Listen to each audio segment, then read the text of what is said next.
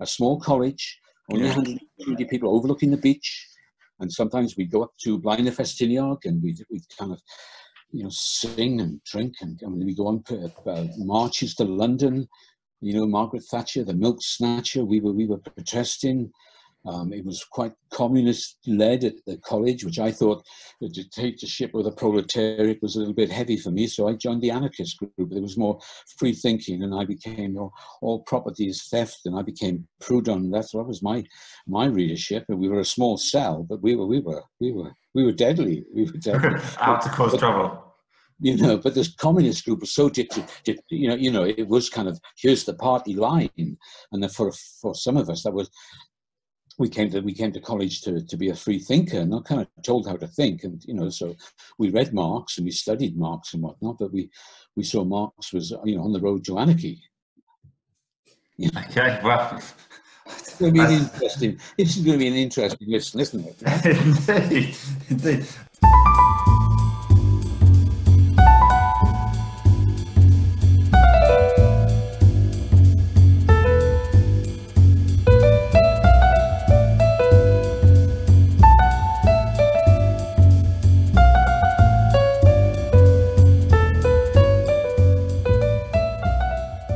Indeed.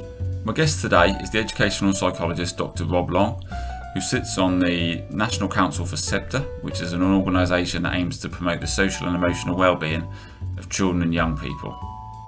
This episode was possibly my favourite to record because Rob is just constantly fascinating, he's very funny, he's often slightly unpredictable. He's got ideas overflowing out of his brain all the time. I could have got off on so many tangents with him. He's interesting. He cares about what he's talking about. Yeah, I mean, basically, I could have listened to him for hours on end. But I won't go on about it because I'll let the man speak for himself. So, without any further ado, here is the first ever episode of Wonders of the World and the phenomenal Dr. Rob Long. I find that kind of late, I've kind of been pushing positive psychology. So I've been trying to say that you need to address the leak in the boat. So if children have got anxiety or depression and whatnot, there are things that psychology can put in place to help and everything like that. But equally, the child is going forward with the sails of a little boat, and therefore you've got to address their character strengths, their signature strengths, what's good and things like that. So I feel that psychology, did become over-focused on, and very successfully, on anxiety, depression, etc., etc. And I've got no problem with that, but I'm uplifted by kind of how you can see the strengths that people have in coping. So I think, I suppose at one point in my career, I thought I would go towards being a politician. I thought I would become politically, I became politically aware. And there was a time when I thought I would go down that road. And then I think for various reasons, I ended up focusing on psychology, but it's more kind of psychology that tries to liberate and psychology that tries to look upwards to change the system that children and young people are trying to cope with. So I feel that I'm not just wanting to address the specifics. I want to look to the broader, wider context. And I think it kind of gives me inspiration to feel that you can be part of promoting change, that you are challenging people that just read one newspaper that always says it's individuals at fault, when in actual fact there are people like me trying to say, hold on, the system is unfair. So I'm energized by the fact that you have a part to play in pushing and challenging the system to say it's not the way you're trying to present it. So I'm all for kind of having a critical edge to psychology. Does that?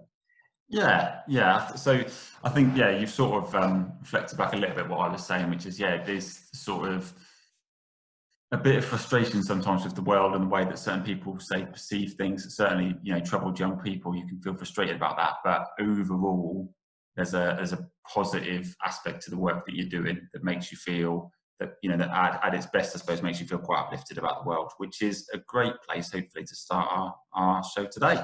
So your first wonder of the world that you've chosen is a place And again, I'm not going to try and pronounce this place, but it's somewhere in North Wales. Tell us about the place that you've chosen for your first Wonder of the World today, Rob.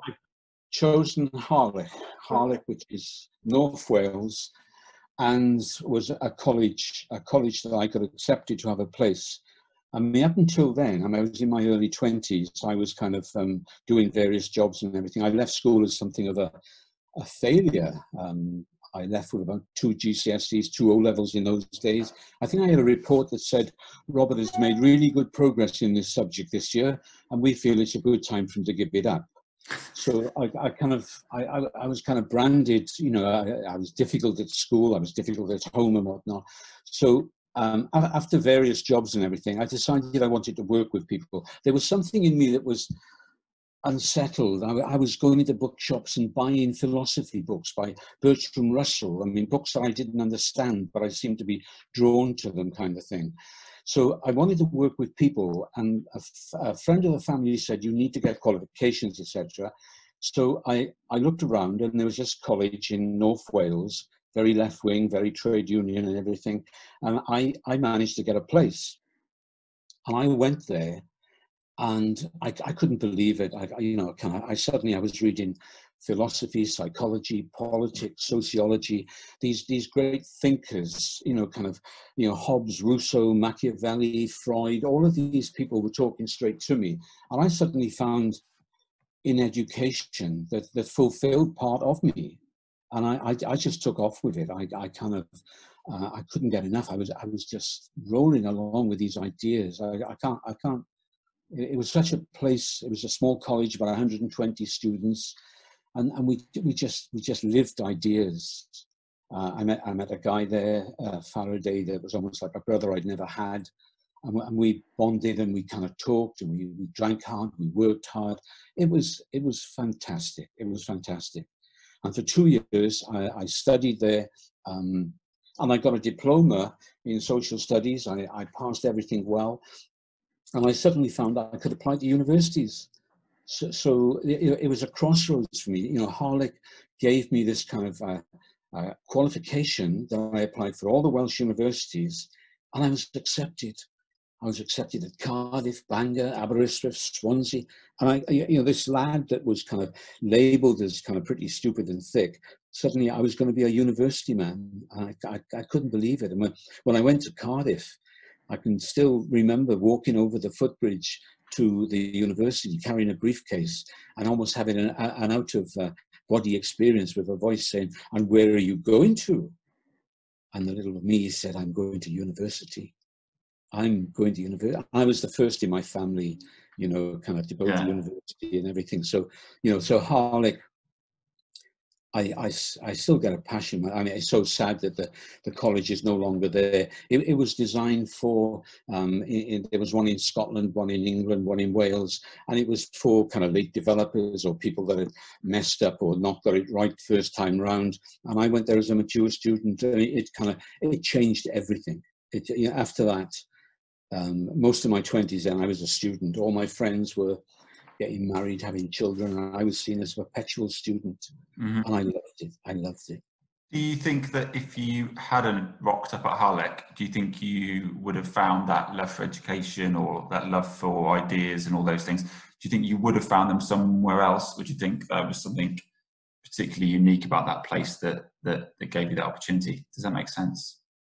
It does. I mean, it's hard to say what would have happened if taken a different pathway. I mean, I think there would have been a lot of frustration. I mean, I think I would have been searching for something, and it would always be a part of me. I think I could have ended up in jobs that didn't give me a lot of satisfaction, but paid the rent, that kind of thing.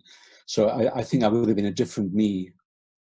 I would have been a very different me. Yeah, I think Harlech was just kind of, it was a crossroads. It was just amazing. So I wouldn't have had the same opportunities because it gave me the ticket that said you can go to university. And I think that would have been a hard push to, get more O levels. Because I'd gone back to night school. I'd gone back to a FE college, and I'd increased my kind of O levels from 2 to 4. And I went to a teacher training college, and I wanted to be a teacher, and I was told I couldn't apply because I didn't have 5 O levels. So whether I would have gone back and got another one, Mm-hmm.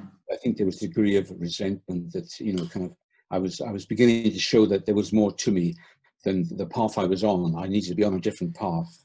I think for some people that I've spoken to in the past who struggle academically, certainly in their younger years, they often have a period where they have sort of mixed feelings towards education or academia, where on the one hand they sort of crave it and they crave the learning and the experiences, but on the other hand there's sort of a little touch of resentment, or the institutions can make them feel quite uncomfortable, and so there's this sort of, they want to be a part of that. There's a sort of natural thirst for knowledge, but also a sort of, finding that the places where you would normally go to get knowledge can be quite challenging or unfriendly places for people who struggle academically.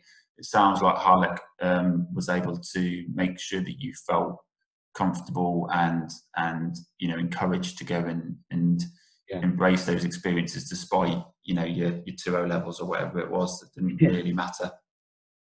I think you're right. I mean, at Harlech there were people from a similar social background.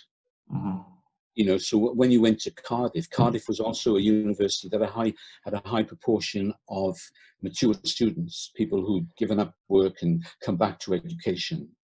I mean, I think you're right. I mean, I always remember there was a book by Richard Hoggett, I think, called Uses of Literacy. And the last chapter, it talked about how when you get an education, you can end up, you've got a foot in two camps. Intellectually, you're on the middle class side of things and you're analyzing ideas and everything. But emotionally, you still have your roots in a kind of working class tradition. And it can be that you can feel alienated or, kind of with the middle class side, that intellectually you're at one with them, but emotionally there's a gap. And then when you go back to your roots, emotionally you're happy, but intellectually you might find that you're looking for more ideas and everything. And it's that kind of tension, which is part of life, isn't it? So I think you're right that kind of I was lucky at Harlech that we were all much of a muchness. Kind of my friend Faraday, he was like an ex-railway worker. So we were very much on the same emotional, pathway. So, but I think you're right. It can be. I think there were kind of relationships that broke up. Where the one went to Harlech and the other one stayed back at home, and the one moved on and the other one didn't, kind of thing. So at that stage, I was still single. I was still, I was a student. So I was very happy. I had a full grant. I mean, I was a very happy boy. I couldn't believe it that, I was being paid to learn. Well, let's move on to your second wonder. Let's fast forward in time. So we go forward to your memory, which was you receiving your doctorate. So your second wonder of your world is you receiving your graduation, and you said your family all being there for you receiving your doctorate. So what's the gap between those two things, time-wise?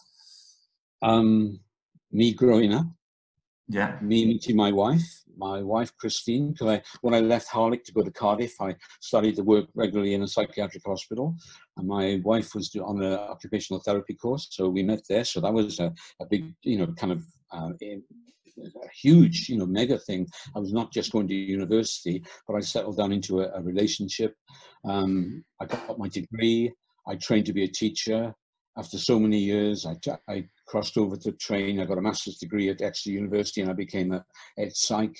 I had two amazing children, Jenny and Joseph. We lived in Exeter, and then we moved to Wolverhampton. So I studied to be a master's degree. Then I kind of went to Wolverhampton, a fantastic experience there. The guy there, Bruce Keel, allowed me to develop my interest in kind of that if I did some work in a school on self-esteem, I then ran a course on self-esteem. If I helped this one child about anxiety, I developed a framework for teachers to learn about anxiety. So I was given free rein, and I started to write little booklets and wear fancy ties. So that was fantastic. And then when I came back, I was like a working class lad. I was 2/3 up a mountain. I had a bachelor's degree. I had a master's degree. I wanted a doctorate. I wanted a doctorate. I'd come this far. So I went back to Cardiff University. Sorry to interrupt. So when you say you wanted a doctorate and you were 2/3 up this mountain, what at that point, what's driving you for that last third of the mountain? What's motivating you there? I think my background, that I've been kind of at school, I was a failure. I was not seen to be particularly bright. I had other physical issues, therefore I was going to be a clerk. It was all kind of like a negative script was laid out for me. So were you proving a point to yourself or other people, or both? I think both, very much both. I mean, proving to myself that I was capable, and to other people to say, look what I've achieved over and above what you expected from me. So I think it was a dual thing, yeah. So by the time I went back to Cardiff University to study, which in itself was an amazing experience, going back and sitting in the same room in the same lecture theatre, which I had when I was a radical, long-haired, bright spark kind of thing. Here I was now mature, married with children and a mortgage. But anyway, I went back and I studied. No, I mean, going back to one of your points, the institution, of education and everything was bourgeois. Remember, I was at this college, yes? We were to change the system, not support it. So when we graduated, we were not going to go to a ceremony to be, patted on the head and everything like that. We were there to change the system, not support the system, yeah? So I never went to my bachelor's ceremony. I boycotted it. I never went to my master's ceremony. But when I got my doctorate, by then, I suppose a little bit of the radical side had been blunted and whatnot, and I saw this was an opportunity for a party, a huge celebration. You wear the kind of vermin, the velvet hat. I wore mine for a fortnight after. You know, people would see me walking around saying, "There, that must be Dr. Rob there." Yeah. So do you get a special uniform at that point? Is there an upgrade on the hat? Is it special colours and stuff? Yeah, the colours. I'm looking at me here. I don't know if you could see it, if I could take it off the wall, but I've got a robe. It's red and green, and it's a floppy velvet hat. You know. Why is it out? Why is it out? Do you wear this regularly around the house now, or have you got in my mind? I do. I've got photographs. I mean, in the kitchen. Oh, okay, that makes more sense. Yeah. With me and my family, yes. So we hired a kind of. It sounds silly, but there's a massive greenhouse next door to us. We hired that for a party. We got a live band. We did everything. I had 70, 80 people there.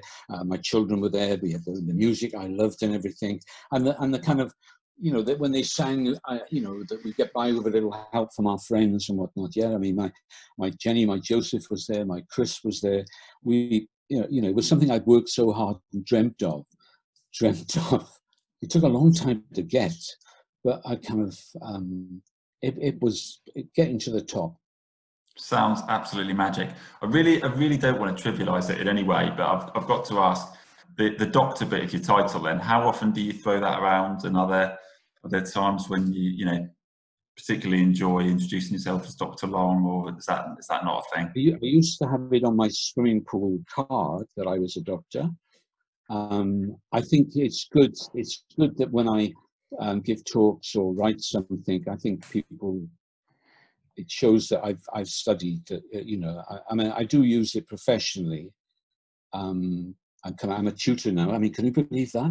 I'm a tutor I've joined an organisation called SEBDA, which is Social Emotional Behavioural Difficulties Association, and they're linked to a course that's run by Oxford Brookes in Oxford on social and emotional mental health issues, and I'm a tutor on this distance learning course. So I think the fact that I'm supporting students, I think it's good that I can understand, empathize what it's like to be a part-time student and everything like that. And I can say that the journey's tough, but the end result is worth it. And here am I saying that I'm a doctor of psychology, not medicine. So let's not get confused here. Okay? Is there a doctor on the plane? Or maybe not. So yes. So it was a big achievement. Brilliant. So your third one of the world then is a person, and this is somebody forgive my ignorance, I hadn't heard of. So this is a guy called Albert Kuschleck. Now, yes. Is he somebody that you became aware of before receiving your doctorate, or after then? It was when I was studying for my master's degree. I mean, Mm-hmm. when I was kind of, well, who would I think of? You know, I mean, so many people that have influenced me. I mean, Viktor Frankl comes to mind. You know, Man's Search for Meaning. There's so many people. But when I was studying to be a school psychologist, I went to this lecture by Albert Kushlik, and he's a guy that helped introduce Portage, which is like a system for supporting children and families with quite profound and multiple difficulties. So, you know, very, you know, kind of, when the national curriculum came out, it didn't go down far enough. It excluded these children, almost as if they, you know, they weren't ready to be on a curriculum. And Portage was like saying there is a curriculum for these children. They can learn, they can make progress. And when I came across Albert, I suppose in a way he was a me I wanted to be. I mean, he had energy, he had passion, he informed, he entertained, he inspired. And I can just, you know, kind of remember listening to him and thinking to myself, if I could be a little bit like this man, if I could be a little bit like Albert, and he's passed on now, kind of thing. I met his wife and was able to say that he just kind of, he was food for support. He almost like said to me that you can study, you can be an academic, but you can also, you know, not entertain, but the way you put ideas across can engage people. That, you know, you don't have to be patronizing, but you can have learning should be fun. You know, we haven't got the answers. We're on a quest all the time. There's new understandings coming out, and I'm surrounded by books. You're now looking at evidence-based practice, and you know, is it as good as it seems to be? And then I'm learning there are different methods of inquiry and whatnot. So Albert almost was that part that said it was okay to be the way that I was going, because as a teacher, I'd been someone who would, you know, pop into the cupboard to give a talk, or stand on a desk, or, you know, suddenly wrong foot people and say, you know, this is we're still on task, but we need to engage with it. We need to be in the moment. And as I'm talking to you, I feel that kind of, you know, everything else about me has just fallen away. And all I'm engaged with now is being here with you. And I feel that, you know, that when I give talks and whatnot, the people, they need to see that it's not just an idea you're putting across. It's a radical way of looking at the world. You know, when I go into schools and kind of they learn some of my mantras and whatnot, and I realize that I've nudged them to think about things a little differently. That they suddenly kind of can see that perhaps there is an alternative way of understanding it. So I just don't want techniques. I want an understanding that informs the technique. So did you just see him speak, or did you then go on to get to know him and work with him? I got to know him a bit better, but in the sense that I often then went to give talks at Portage, which was so every year they would go to Northampton and book a big hotel, and he would be kind of a core organizer, and they would invite the parents and the children along. And then I would be doing like a workshop on communication or something like that, yeah. But I suddenly became involved with, you know, kind of parents and children and other professionals who were trying to help people that, you know, they didn't ask for the challenges they were given, but now they needed kind of ideas and support to say, you know, your child has a right to be who they are. They have a right to engage and, you know, enjoy life, and yeah. And there are ways and techniques that Portage reached down and said, we can help you. And Albert was a Portage from America, a town in America, I think. But Portage is to carry. You have to carry. So Albert was just a figure. When I look back and I think of how I became the kind of psychologist I became, he was a significant kind of encourager, supporter for me to be the way I was developing.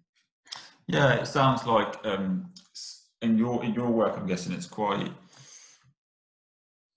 a sort of double act, in the sense that you need to have good quality ideas and be putting across something that's of value, but equally when you're presenting to a room of 1,000 people, there's no point pretending that it's not important how you present that, and the idea that you can present that in a way that is, like you said, fun and engaging, even if the topic is how do we support people that you know, who've experienced lots of difficulty. it's forgivable to have a bit of fun whilst talking about that idea. Is that absolutely fair? Yes, very fair. Okay, so your next one with the world is a book, and I hadn't read this book before, Rob, and I genuinely feel like I could sort of quite happily pause right now and step out and do a whole separate podcast just about this book, because I've got a massive thank you for you for suggesting this to me or throwing it my way, and it is a book called Humankind by Rutger Bregman. I hope I've done that. Yes, I think he's a Dutch fellow, isn't he? So before I start ranting on and on about what I got out of this book, you tell me what makes it special for you. Well, it's got a little interesting story to it, because I taught psychology in Exeter back in the 80s, and about 2-3 months ago, somebody found me on the internet. An ex-student found me, Katrina, and she emailed me and said that, you know, do I remember her? And I taught her psychology. And now in psychology, there are kind of classic experiments. There's kind of The Prisoner, you know, by Zimbardo, about these people that go over the top when they're in the role of a guard kind of thing. There's the Robber's Cave by Sheriff and Sheriff, where these children get into a kind of holiday camp and end up going, you know, vicious towards each other and everything. And there's Milgram with the electric shocks and everything. Yeah. And Katrina emailed and said, I just read this book, and this book kind of challenges, because I was teaching, you know, kind of Zimbardo, Milgram and Sheriff, and here's kind of evidence-based, you know, kind of support for the ideas that kind of, you know, human nature is pretty, you know, negative and things like that. Yeah. And she said, you need to look at this book, because, so I got back in touch with her and said, I do remember you. And it was really good, because I did remember her. I even remember the other student she sat alongside. So that, I mean, it was really genuine and, you know, true and everything. But I got the book, and so that's how I came across the book, because I hadn't heard of it, kind of thing. Yeah. So I thought, well, she obviously, you know, was thinking of me as she was reading this, thinking that what Rob Long was telling us was not true, you know, because when he got into the book, I mean, immediately it engaged with me, because, you know, he starts off by contrasting. I don't know how far you got with the book, because it's the size of it. I've just finished it yesterday. Yeah. All right. Okay. So he starts off by contrasting Thomas Hobbes, you know, man's life is nasty, brutish and short, against Jean-Jacques Rousseau, who was my spirit, you know, man is born free, yet he is everywhere in chains. You know, I mean, Rousseau was the noble savage. So in that book, he's immediately, you know, putting two totally different views together. And he talks about planet A and planet B, you know, kind of whether people are nasty and vicious and everything like that. So how I came across it was via this ex-student.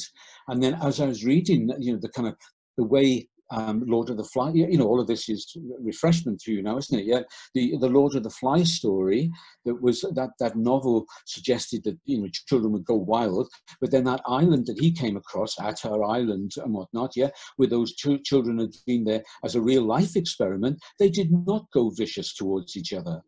So it started to chime in with me, the kind of, you know, human nature is not the negative side, you know. So, you know, I mean, I'm not saying I embraced everything in the book, but a lot of it I thought, yes, this guy is on my wavelength, yeah. But as a psychologist, it made me question that some of the ideas that, you know, we take as, you know, kind of Pavlov was ringing bells. I don't think Pavlov owned a bell. You know, I think if you go back to, you know, the primary, yeah, I think it's a myth, yeah? So there's lots of things that are handed down and everything. And what he did in that book, he went back to the kind of actual studies and found that Zimbardo was actually encouraging the guards to be more violent, yes? So the whole thing was like constructed. So he had a hypothesis in the beginning that he wanted to support. Well, that's not true inquiry, is it? So anyway, yeah. So yeah. Yeah, so definitely for anybody who's interested in psychology, social psychology, there's definitely a massive chunk of the book for me, which was just sort of asking you to sort of look again at things that you thought that you understood or thought that you knew. And I mean, I've just written a list here. So there's the famous experiments that you've talked about. He breaks down the Kitty Genovese incident, Yes, where the girl was murdered, and offers a completely different perspective on that. And the other stuff that I've actually loved. So Malcolm Gladwell gets a good reappraisal. Steven Pinker's book, the Sapiens book, a lot of those sort of, I say big books, not necessarily that they are long, although quite often they are, but books that are about big ideas or big topics. He basically asks you to relook at those. And generally speaking, when he does that, it's to put a more positive spin on the explanations of human character than have been previously offered. Is that fair summation of what's happening? Yes. Then he's got a few things that he says where he sort of just, for me, just hit the nail on the head or managed to explain something, an idea that I've been coming to myself, and then he manages to explain it far better than I could have done.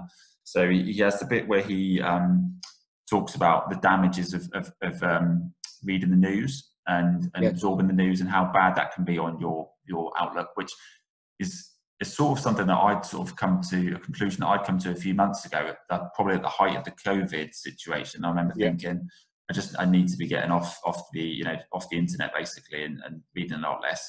So that was really nice to read him, to hear him sort of giving some sort of quality ideas behind that. And then I loved the bit about something that I hadn't heard of before, which is called contact theory, which is the idea that if you get different groups and you Gordon Allport. Is that where that comes from? Yeah. And if you basically, so if you take different groups, social groups, the one thing that is almost sort of universally proven to bring them together is if they have more contact with each other. Which again, when you look around at how polarized things seem right now, I found that whole idea really reassuring, but also quite potentially illuminating to see a way out of the sort of ridiculous tug of wars that we find ourselves in sometimes. So that I loved that whole bit. That was really good. But see, Seth, what you've had is what I often have. It's almost as if you have a kind of it's not a thought in language yet. It's there, but you struggle to express it. And then you suddenly read a book like this, and it crystallizes your thought. Suddenly you've got a language for it, and they don't have to say it's what you wanted to say, and this person has helped you find the words for it. And I mean, and that's what I was getting, going back to Harlech kind of thing, but and I still get it now, is that when I read someone and it suddenly I knew it, but I couldn't express it, but now it's been put into words kind of thing, which is, I kind of Wittgenstein. I mean, I can't help but quote, the limits of my world is the limits of my language. So it's having the language to express ourselves, and that's what good writers like that. And he crystallized a lot of my thinking, and it's magic. Really, really good. There's a couple of bits in there, a few little bits about things that I just didn't know about, and you just think, this is just criminal that we're not all taught this stuff. So, for example, the whole thing that happened in Denmark during the Holocaust, where basically, from what he says, they basically, as a country en masse, basically decided that the Jewish people were going to be, saved, basically. That is just an incredible piece of history that I've never been taught. There's the real life Lord of the Flies bit that you talked about, where basically he takes this sort of case study of these boys who actually got stranded on an island, and rather than killing each other, they just work life out. And I mean, that is just a wonderful little piece of knowledge. And then this right at the end, he just drops in this thing about how in Germany they had I think it's a place called I want to pronounce it Wichmann, and they had neo-Nazis started holding annual walks to celebrate this. It was some sort of Nazi historical event. And so the local people turned it into a sponsored walk. And I know. And we're measuring how far they were walking and giving money to charity based on it. And you just think, this is just absolutely incredible. There's a couple of ideas in the book that I found a little bit challenging, that I was really sort of eager to discuss with you. So one of the things he talks about is, you know, you like you said earlier, this Hobbes versus Rousseau sort of, you know, clash. Yeah. And basically the fact that the ideas of that you need a state and you need laws to regulate all these people who are inherently bad, which is a really appealing idea and a much more positive way of looking at life. But when I then start to think that through into real life situations, that's when I find that more difficult. So the example I was thinking of is the internet, and I'd be interested to know your view on this also with your sort of child psychologist hat on. So I want to believe that, you know, fundamentally people are good, and you don't need to regulate them, because if you treat them, you know, maturely, they will act maturely, and, you know, we don't need to come in with rules and all that. But then I was thinking about the internet. I think, well, no, the internet right now to me looks like something that needs a Leviathan. It needs a regulatory power, because if it's left as it is at the moment, it's just got too much opportunity for bad people to do bad things, or, you know, to exploit people. So tell me where I've gone wrong there, Rob, or what's the difference? No, I think in the real world where you've got kind of, you know, the systems that we live under, I mean, I think you can try to apply some of these principles in your own little kind of area, but when you take it outside of that, there's a kind of world where kind of profit, you know, kind of the drive to succeed, the kind of materialism, everything like that is what, you know, kind of you then end up with kind of the ideas of, I don't know, Eric Fromm, where kind of your self-definition is by what you own. You know, how successful you are is kind of how much you get paid and everything. Yeah. So you've got like a system that has kind of taken away from people the altruism that they inherently have, to say that no, you're going to be measured by what you own, what you got, and everything like that. So I think when you can only control, you know, you can only change what you've got some control over.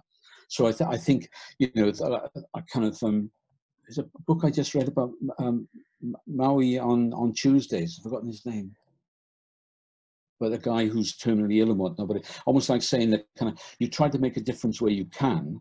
So when you then look out through the internet, you can't apply the same, you haven't got the control over it.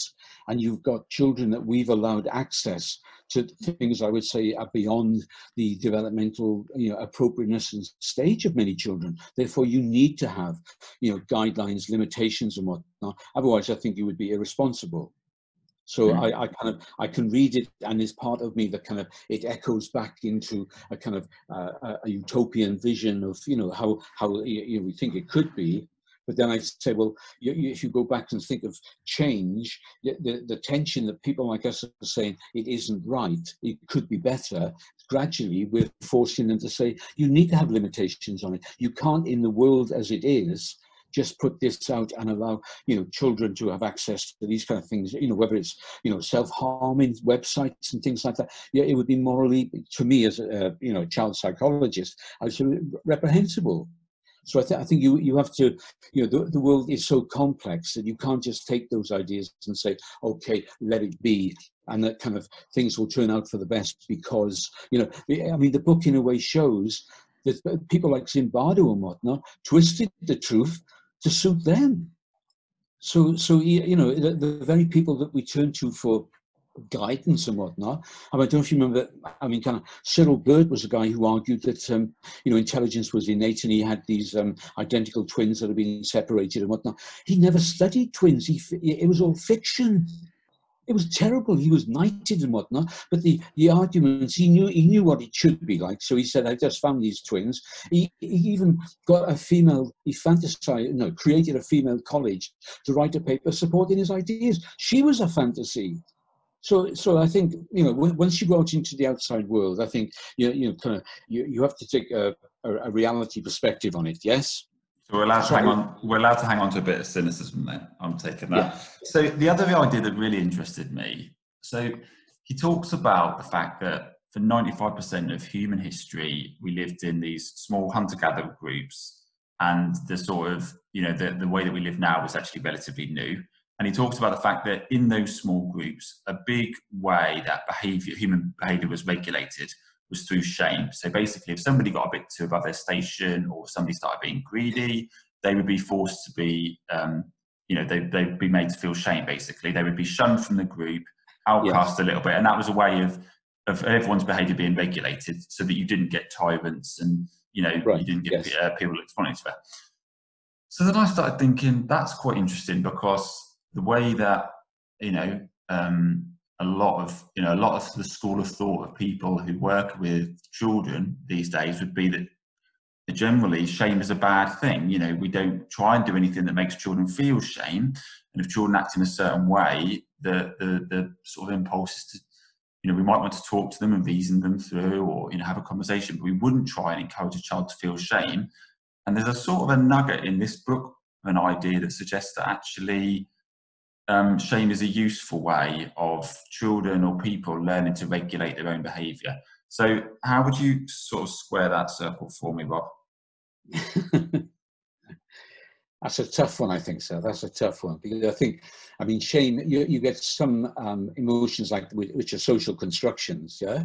When you look at the kind of, in the primitive setup, we would have had, emotions such as anger, anxiety, fear, yes? So shame becomes like a social construction, doesn't it? It's because, as we develop language and we live more collectively, so his argument that we develop shame as a way of keeping people in order, and ostracizing them if they're not.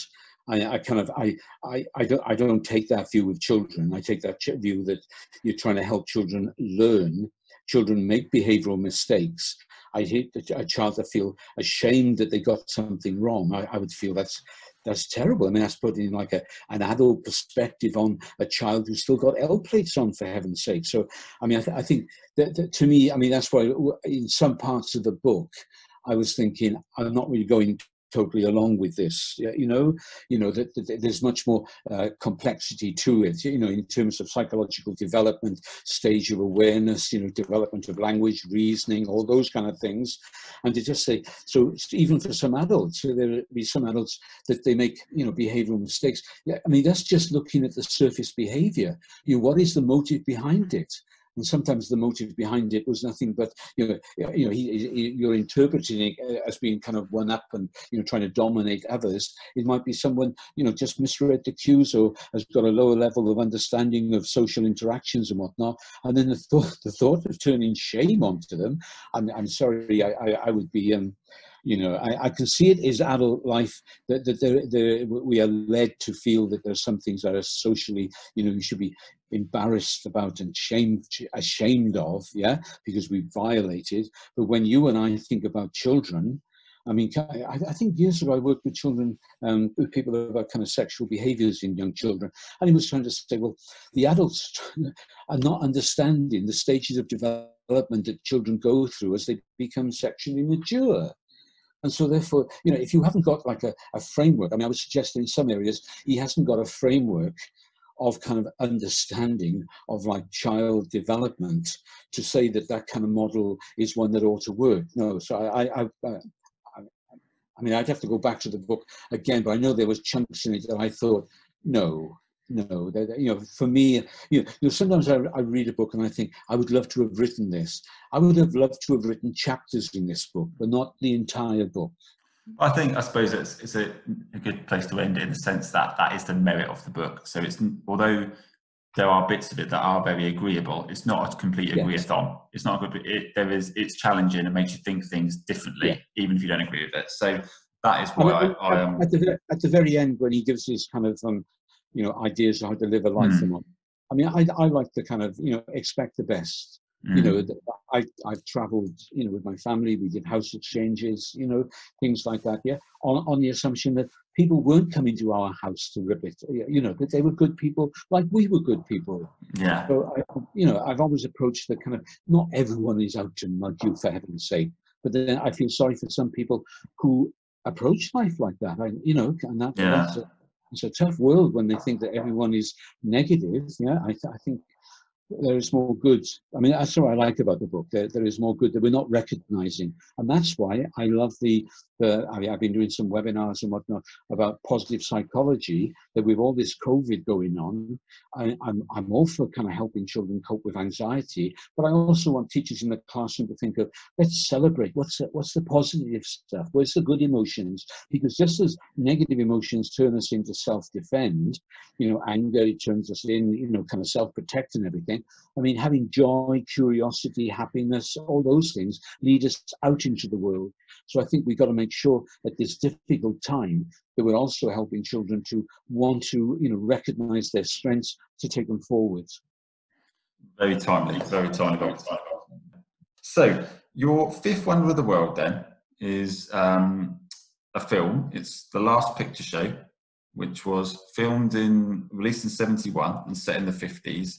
It's a sort of coming of age film based in a small town in Texas that sort of follows three teenagers. I have to say, Rob, I found this film a little bit sad.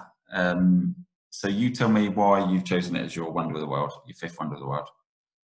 Well, because I also wanted to have Young Frankenstein, remember? Yeah. So it is a sad, yeah. But then see, I'm just looking to the side, and there's a book on the floor which is like the third wave of positive psychology, which is accepting the dark side. So I felt it was depressing. The town ended up kind of with unemployment, and the cinema closes down and everything like that. But I think that's part of life. The transitions the young people were going through, losing their kind of innocence and everything like that. I felt I'm a Leonard Cohen man. Okay. I don't see anything dark and depressing. My wife does and other people do, but I don't. The dark side, that's life. That's life. In the book I've just been read, what was the story? It was kind of, the farmer had his horses stolen, and his neighbor came round and said, "That's bad news." And the farmer said, "Maybe." And the following morning, the horses came back with a couple of wild ones. And the neighbor came around and said, "Well, that's good news." And then the farmer said, "Maybe." And then his son tried to break in one of the wild horses, fell off and broke his leg. And the neighbor came around and said, "That's bad news." And the farmer said, "Maybe." And the following day, the recruiting officer for the army came round looking for young men to join the army to go to war. And he couldn't because he had a broken leg. So that it's almost like kind of the dark side is part of the light. You can't have one without the other. So that film was like a reality film. Yes. Yeah. I it's liked quite gritty, isn't it? It's quite gritty in that sense. Yes, and you've got people who went on to be, very this, but it reminded me of my kind of adolescence when I was I should have been in studying like my dad wanted me to, but I was more interested to be out growing up and meeting folk, so there was that kind of tension. And I feel like meeting folk covers a multitude of sins there. Well, yes, exactly. Well, I could go into that, Seth, but I think it'll save you a lot of time if I haven't got to explain it in too much detail. So, but I mean, unity, kind of, for heaven's sake, it was young people growing up. Yeah. And people that looked at that and thought it was that kind of film. Well, okay, didn't you grow up? Are you trying to say that you're different from the rest of us? And he was tarred with the kind of, you had the lad with the kind of learning difficulties. Okay, yeah. You had the guy who was trying to, develop the cinema. So there was sadness in it. But I think you need to embrace the dark. This kind of stay happy. The society where if you're not happy, there's something wrong. Well, hold on. Part of our basic biological condition, why this pandemic is having such an effect, is because we are predisposed to be anxious because we can imagine tomorrow. When a zebra is chased by a lion and it escapes, it doesn't then go and have a chat with its mates and say, "Well, that was a close one. I'm going to really be careful tomorrow." It just immediately starts eating the grass again. But whereas with us, we can think, well, what might happen? And so we can generate the anxiety, yes? So we live in a kind of, deferred, So Lovely. yeah, it was, but that's why I also wanted Young Frankenstein, because I mean Mel Wilder, and I think your dad knows where I'm coming from. That there's, you know, there's taste here, and you know Mel Brooks, you know, kind of Young Frankenstein is a family film for us with Gene Wilder and kind of You Martin. probably won't. So you probably won't realise this, but the reason I had to push you down the last picture show route was because actually it's very hard to watch a copy of Mel Brooks's Young Frankenstein. It's not readily available on your you know, your streaming providers, I'm afraid. So that's why we had to go there. Mel Brooks was interviewed, and they said, "What would you like to be remembered for?" And he thought for a moment. He said, "I'd like to be remembered as being a lot taller than I was." It's a great line. Okay, so if I was slightly bemused by your last picture show, as in it left me feeling a little bit flat, if anything, your sixth wonder of the world, your album, I think went about 6 feet over the top of my head. So you've chosen Under Milk Wood, which is a 1950s radio drama written by Dylan Thomas.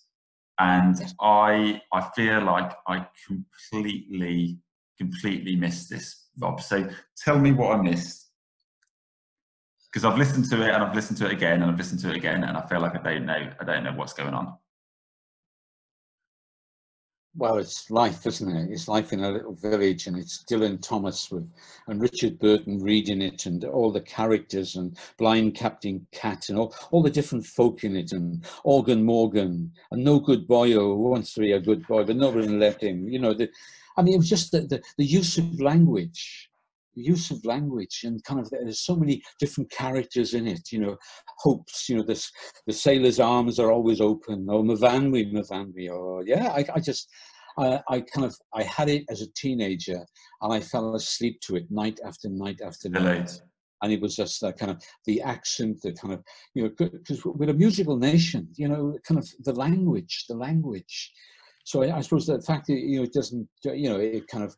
It's, I suppose, for its time kind of thing. I mean, I was thinking, you know, Bob Dylan I loved, and Leonard Cohen I liked, but you kind of think Dylan Thomas, you know, he caught like kind of real life, you know, kind of, he caught stories of people, you know, kind of the ones that were dead, the ones that were dreaming, the young, the old, yes.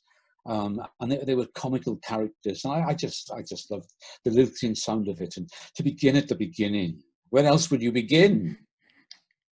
Yes. I wouldn't.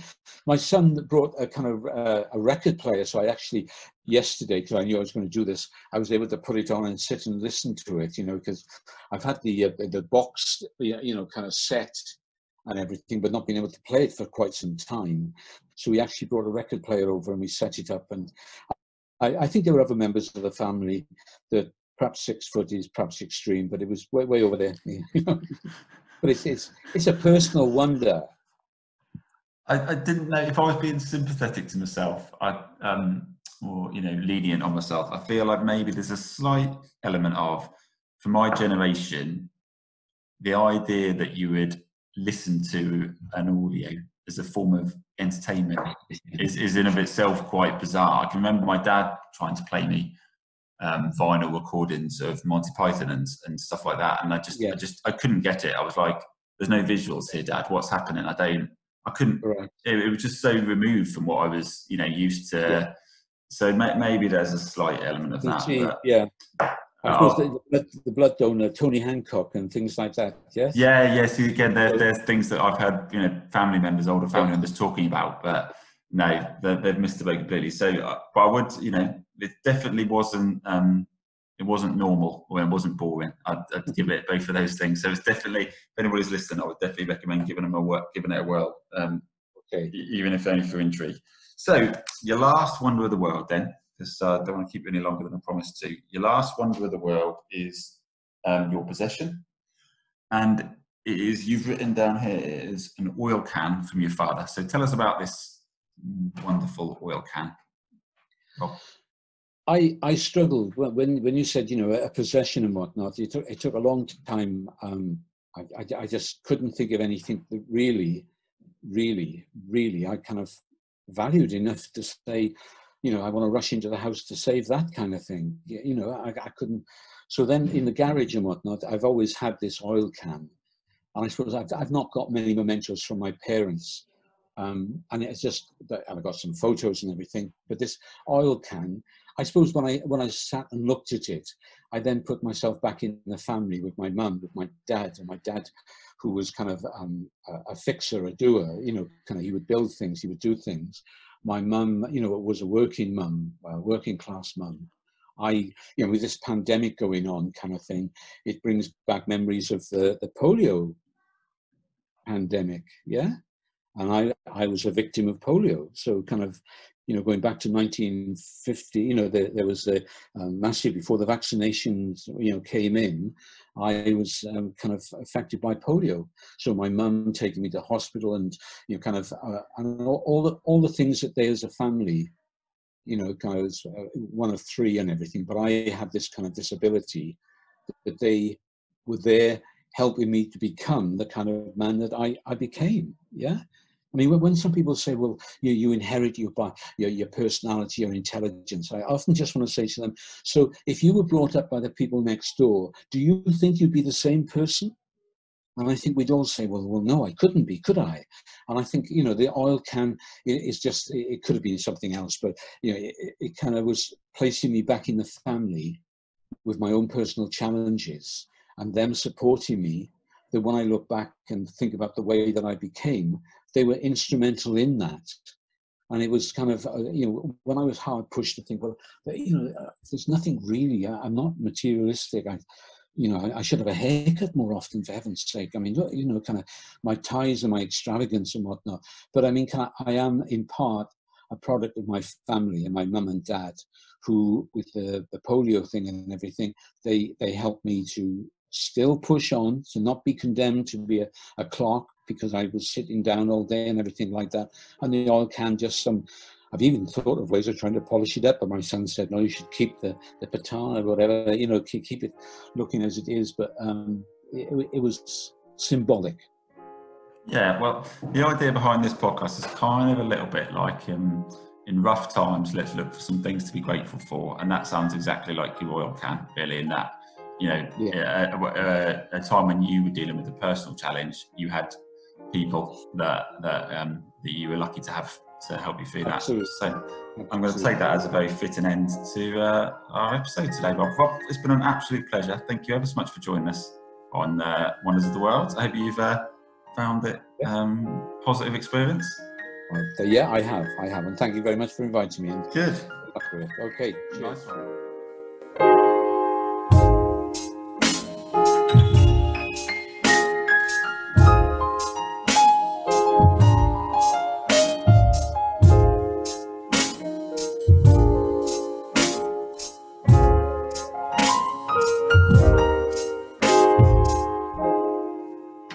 If you'd like to find out more about today's guest or the Wonders of the World podcast, then you can check out our website or get involved in all the usual social media nonsense. Wonders of the World is a Borderline Niche production. We would just like to say thank you for listening.